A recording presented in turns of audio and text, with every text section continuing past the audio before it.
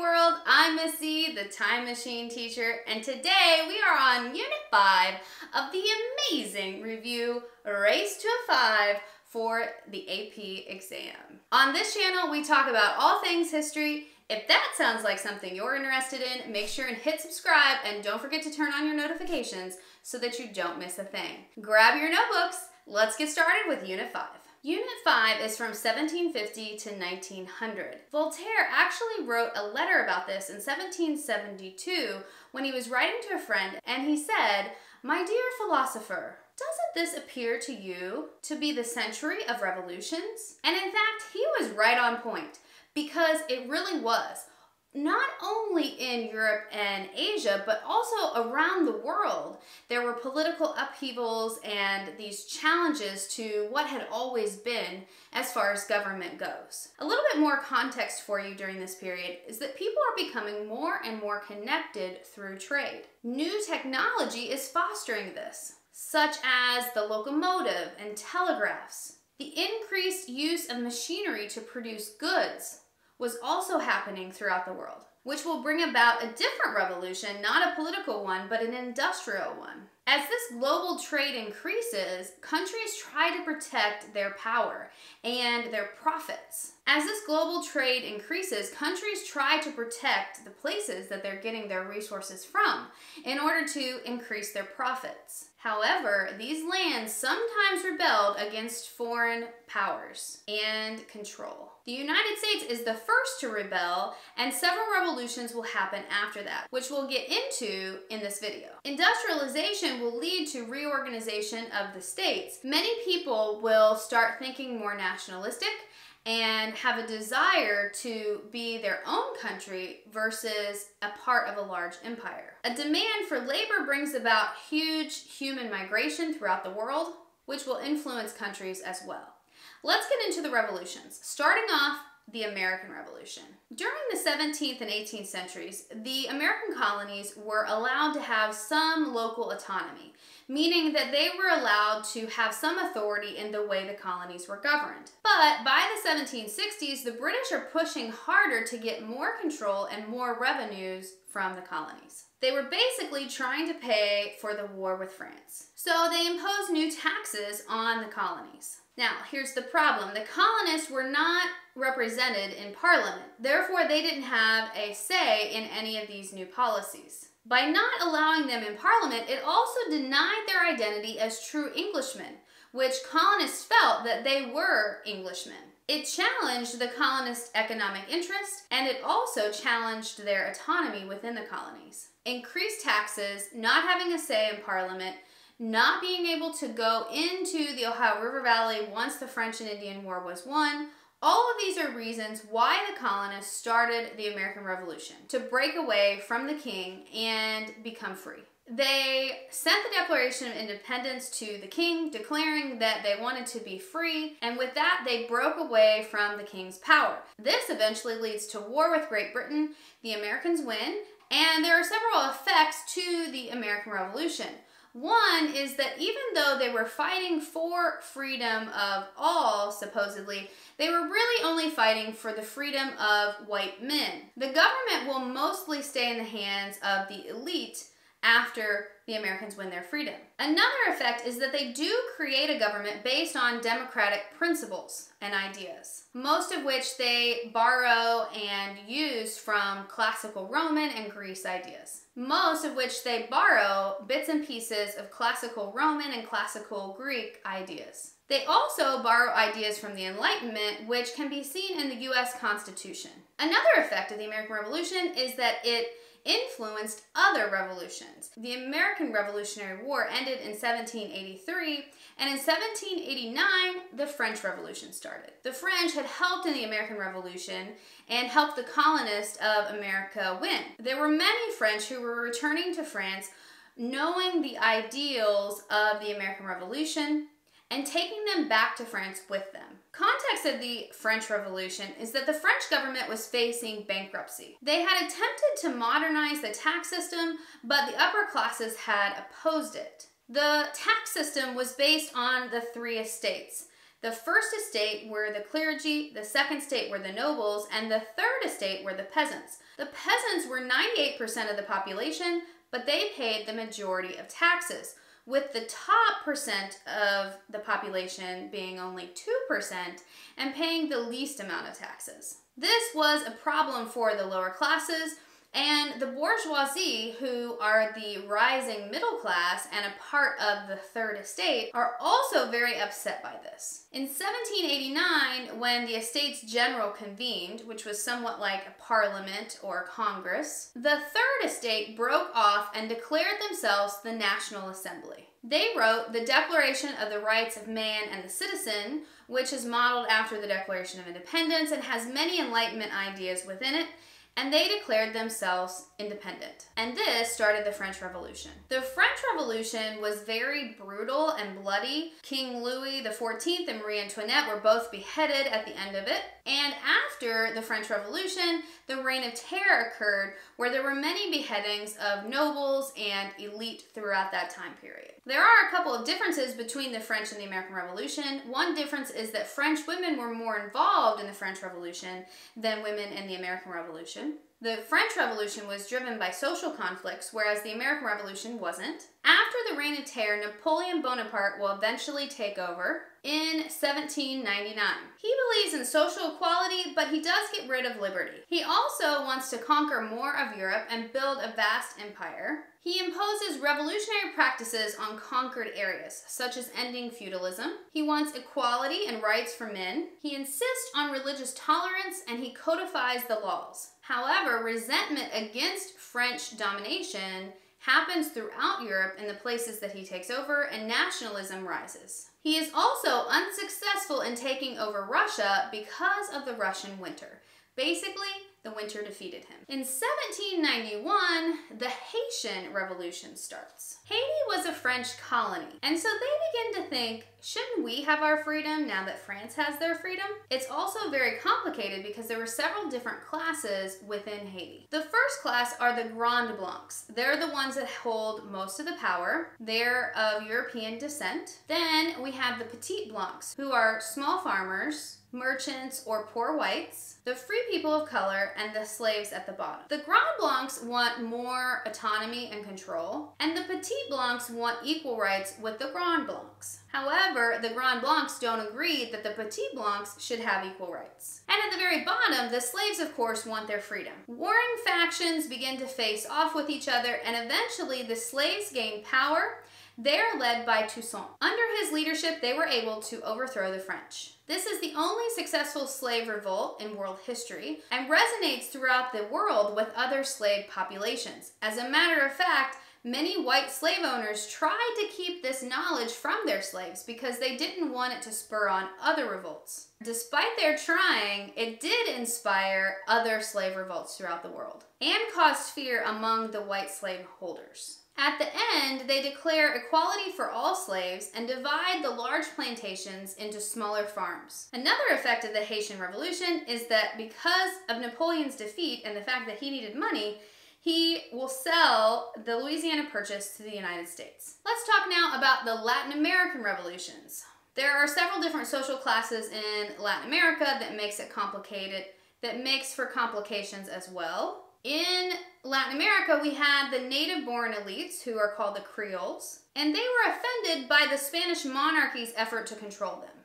They didn't have a traditional local self-government, so at first the revolutions were very limited, and their society was very authoritarian and very strictly divided by social class. However, whites were vastly outnumbered. In 1808, Napoleon invaded Spain and put royal authority in disarray. At that time, Latin America was forced to take action. Leaders of the revolution sought the support of poor people and appealed to the lowest classes. Unfortunately, it was impossible to unite all of Latin American colonies because of regional ties. Unlike in the American Revolution, where the colonies all united, that didn't happen in Latin America. Eventually, they would receive independence. However, after independence, the government was very unstable. While the U.S. grew more stable and wealthy, the Latin American countries became increasingly unstable underdeveloped, undemocratic, and impoverished. Let's talk long-term effects of the revolutions. These revolutions will influence other revolutions to happen in Europe. More voting rights will come to males after the revolutions. The ideals of the revolutions will also inspire abolitionist movements, feminist movements, and nationalist movements. Eventually, the abolition of slavery will occur, and more nationalism will spread. Let's talk about the difference between nation versus nationalism. Nationalism is more about identifying with your cultural identity. Nation is about humans dividing into territories by that culture or identity. During this time frame, science also weakens the hold that religion had on people. Old loyalties start to die out, which makes the idea of a nation more likable. Nationalism becomes very powerful in the 1800s, which reawakens the older idea of joining together culturally. Nationalism also inspires political unification of Germany and Italy. It inspires separatist group movements where cultural groups want to be separate from the vast empire and be their own nation, and it fuels the already pre-existing rivalries in Europe. Moving on now to the Industrial Revolution, which starts in the mid-1700s. Context of the Industrial Revolution is that before the Industrial Revolution, many people manufactured in their homes. It's called cottage industries. Whatever you wanted to make, you made in your home. And oftentimes, it was much slower than factory production. For example, if I were to make this pen in a cottage industry, I would make each part separately. When I put it together, it would be different than the next pen that I make. Once we go into factories, production will be quicker, it will be longer hours. There are definitely some drawbacks to the factories, which we'll talk about, but one thing that happens is what's called interchangeable parts, which means that now this pen is the same every time I make it. So if a part of it breaks, I can get another part to fix it, and I don't have to get rid of the whole thing. Whereas in cottage industry, the parts could not interchange. They were unique for that specific item. Before the Industrial Revolution happens, we have the Agricultural Revolution, which brings about new technology and advancements in farming. That makes food production quicker, which means that less people are needed to grow the crops. In the 15 and 1600s, the enclosure movement occurs, where large landowners bought up smaller farms in order to incorporate it into their farms. This will leave several people without occupations and force urbanization to go and look for jobs. When the Industrial Revolution happens, there are plenty of workers who are in need of jobs. There's also a large growth of population that occurs in the 17 and 1800s. In 1400, there were around 375 million. During the 1700s, the population continues to increase. There was an energy crisis where wood and coal start to become more scarce. The Industrial Revolution looks to solve these problems by allowing new technology and new energy sources. Fossil fuels such as coal and iron and natural gas will replace wood and wind, water and muscle power. New technology comes about like the textile industry, food processing, the coal steam engine, powered locomotives, and faster ocean-going ships. Later, technology will include electricity, telephone, telegraph, rubber, printing, and much more. All of this new technology also brings changes in agriculture, like the use of fertilizer and mechanical reapers. The Industrial Revolution starts in Europe. But why is that? That's a good question, and one that you definitely need to know. Europe's internal development favored innovation. They were small and highly competitive states. Monarchs needed revenue, which pushed them to ally with the merchant class. Small groups of merchants were offered privileges in exchange for loans and payments to the government. As a result, some places were even run by merchants, such as Venice and Holland. Europe is also in a great location for trade. There's a high demand for Indian cotton, which promotes innovation within Europe. Europe eventually gets cotton and sugar from the American colonies, and some historians say that the reason that Europe was able to industrialize so quickly was because they had access to resources coming from the New World at an inexpensive price. Industrial Revolution spreads throughout Europe quickly, but it has its start in Great Britain. One reason for that was the enclosure movement, which we spoke about earlier in this video, which basically forces small farmers to sell out their lands and move into the city in order to find jobs. Britain also has several colonies in the Caribbean, in the Americas, and later in India where they can get raw materials. Great Britain's political life incorporates merchants and favors businessmen with the laws that are created from Parliament. They also have a vast amount of infrastructure such as canals and roads which allow for better transportation. Patents protect inventors in Great Britain, which influences them to create more. Parliament also has power to check royal authority, which in turn will favor private enterprise. Science and technology are also intertwined with the government in Great Britain. Britain has a large supply of coal and iron, which makes industrializing possible. And one last reason is that Britain's society adjusts well to the social changes. British social classes at the time were made up of British aristocracy, who were the landowners who leased the land to the farmers. This class does decline during the Industrial Revolution, but they managed to hold on to their wealth because of the participation that they had in colonial administration. The middle class is made up of wealthy factory owners, bankers, and merchants, many of whom participate and gain seats in Parliament. Also a part of the middle class were small business owners, doctors, lawyers, engineers, teachers, journalists, and scientists. Politically, the middle class were liberals and favored a constitutional government. They supported private property and free trade. Women in this class were mostly housewives and participated in domestic life. Lower middle class were people in the service sector, such as salespeople, police, bank tellers. And the laboring class was the lowest class. This was 70% of Great Britain's population. They were the ones who suffered most from the Industrial Revolution. These were mostly people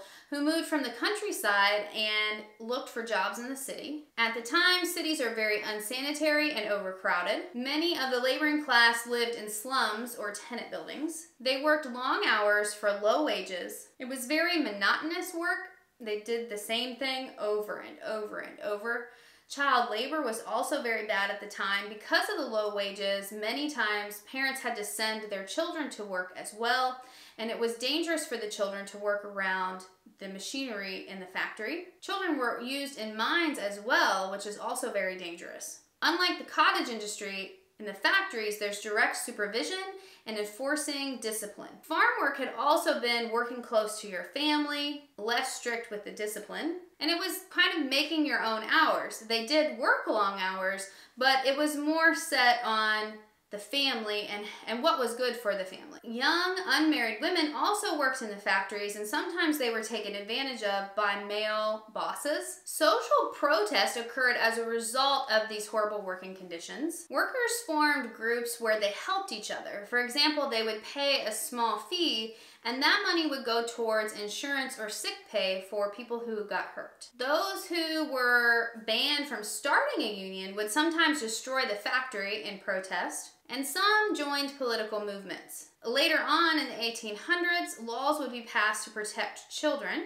Those younger than 10 couldn't work in coal mines, and by 1881 in Great Britain, education was mandatory. Another effect of the Industrial Revolution was the creation of socialism by Karl Marx. He wrote that capitalism was too damaging to the lower class. He thought it was unstable and doomed to collapse, and he based this upon his experiences and what he saw in Great Britain at the time. He rejected social classes, and he saw this utopian community where everyone was on the same level and everyone had exactly what they needed. His ideas inspired the Labour Party. They called for social democracy, which would reject the social classes. More extreme beliefs of Marxism will eventually become communist. Improved working conditions help people move away from these ideas. For example, in Great Britain and Germany, the creation of the middle class helped with these ideas going by the wayside. Wages rose because of unions. Cheap imported food improved the diets of the poor. Child labor laws and regulations put on factories. Sanitary reform, as well as an unemployment process, helped as well. Another effect of the Industrial Revolution was increased mass migration.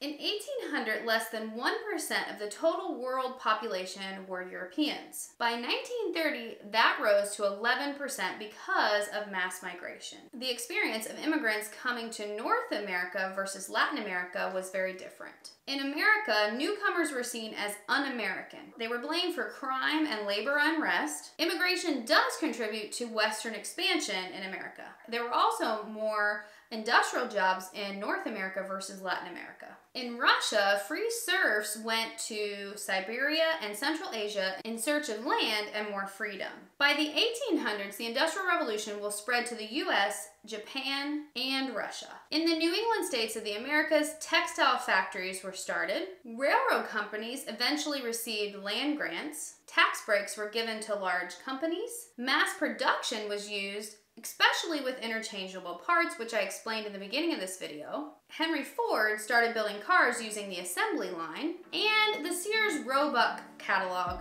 became a way to sell items. Here's an example of that, and you can see here it's basically a catalog of all kinds of items that you could buy at the time. This was how you went shopping at this time.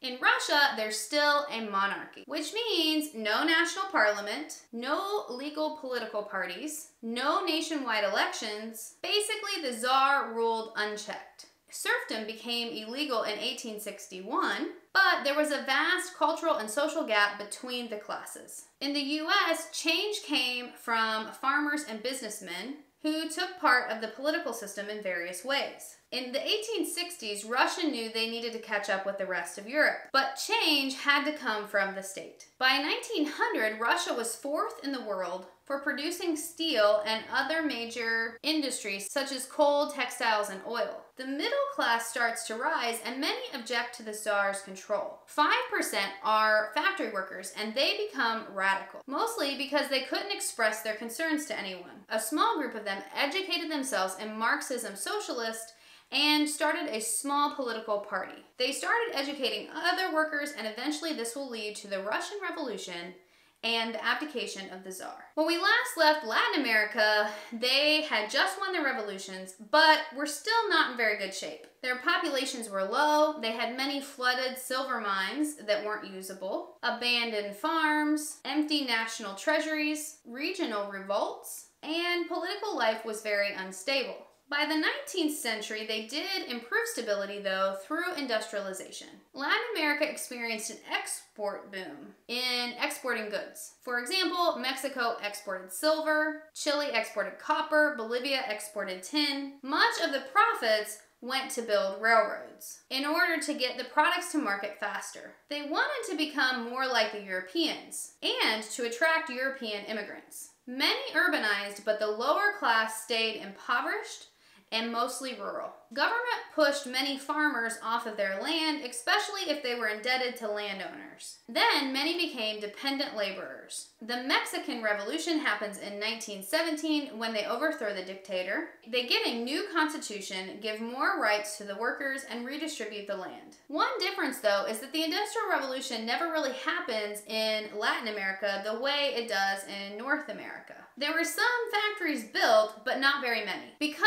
of the social structure and the fact that many are too poor to buy manufactured goods, they didn't really have a demand for manufactured goods. The wealthy were the ones who reaped the benefits from exporting, so they didn't really have a reason to manufacture. And their capital mostly came from Europe, which they became too dependent upon. Let's move on now to China. China suffers greatly from the Opium Wars and trying to keep the British out, which we'll talk about later in Unit 6. But once the British get into China, the Qing dynasty know that they have no choice but to modernize and industrialize. The Qing dynasty starts what's called the self-strengthening movement, which was a way for the government to face internal and external problems in China at the time. They want to strengthen their military and training, and they use European advisors to do that. More demand for reform comes after the Sino-Japanese War from 1894 to 1895. Reformers want to get rid of the civil service exam and corruption as a whole. So they want to industrialize in the Western way, both in commerce and medical systems. Enter Empress Shushi. She is the aunt of the emperor and very powerful at the time. She was a conservative, and at first she rejects the reforms. She didn't like new technology or foreigners, so she overthrows the emperor and puts him in prison. Eventually, she realizes that civil service exams have got to go. Even though they at first were supposed to promote merit, because of corruption in the 1800s, they no longer did that. And many wealthy were creeping in and getting privileges through paying off the officials. Due to that corruption, she abandons the system. However, overall, she doesn't want to modernize. So she promotes and leads the Boxer Rebellion, which was basically a rebellion to get rid of all foreigners in the country. Despite this, many Chinese continue steps to modernize. Unfortunately for China, Japan is a threat, and they need the Western countries' help in order to keep the Japanese at bay. And so they allow the Europeans back in, and the Europeans want to trade. In 1911, change will come to China when it becomes a republic. In contrast to China, the Japanese welcome industrialization. They see it as something that they have to do. One reason is because they saw how China suffered from the Opium Wars and trying to keep the Westerners out. Up until the 1800s, Japan had also been isolated. But in 1853, Commodore Matthew Perry comes knocking. He is asking for trade with the US. At first he's denied, but then he brings more ships, and the Japanese decide to allow the trade to happen. In 1868, the Meiji Restoration occurs, and the shogun is overthrown and the emperor replaces him. At this time, they abolish feudalism and start a constitutional monarchy. New laws establish equality before the law and no cruel punishments. They reorganize and modernize the military, getting rid of the samurai, put in a new school system, build roads and railroads, and invest in industry, such as wine and shipbuilding, tea and silk, and new weaponry. There was resistance to this, though, especially with the samurai. They were dismissed and no longer allowed to carry their swords. Also, the Bushido Code was no longer recognized. Some of them joined the government at this time, but others resisted. The resistance fought the government but eventually lost. All of the modernization was funded by a high agricultural tax. Moving on now to the Ottoman Empire and how they industrialized. Sultan Mahmud II is the one who abolishes the Janissaries and develops new artillery training with the help of the Europeans. Military officers were no longer allowed to collect taxes from the public as their salary. Now they were paid by the government, which made them a little bit more loyal to the government. They built railroads and formed a postal system, and they reorganized in what was called the Tanzimat. This was basically where they tried to get rid of corruption. They created secular education in colleges, created laws, updated the legal system. Christians didn't like it because they felt like it was threatening their autonomy, and Muslims didn't like it because it was threatening their traditions. The economy at this time was pretty good. The Napoleonic Wars ended in 1815, and at that time, the food prices dropped in the Ottoman Empire. There was an increase of wealth and trade. Banking increased because workers were paid in cash versus in product. Despite all this, industrialization was slow to spread. Most new jobs were given to men, and mostly the reforms benefited only the men. Overall, change during this period was that large corporations increased throughout the world. Examples of these would be John D. Rockefeller, who had an oil company, Cecil Rhodes, who owns De Beers Diamond Company, and Alfred Krupp, who uses the Bessemer process to make steel. Corporations start to sell stock in their companies, and individuals buy the stocks, they're called stockholders, and they start to make money off of the dividends of the stocks. Because standards of living rises, people can afford to buy more things, which brings about mass consumerism, especially in the middle class. And political movements lead to changes for workers, such as labor unions and more support that way.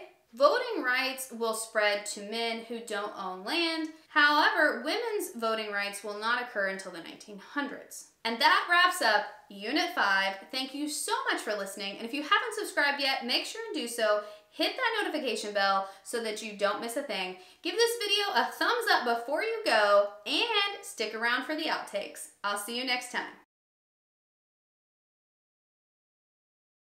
Shortly after the Reign of Terror, Napoleon Bonaparte Bonaparte.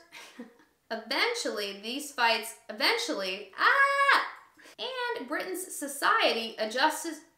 Britain's society, okay,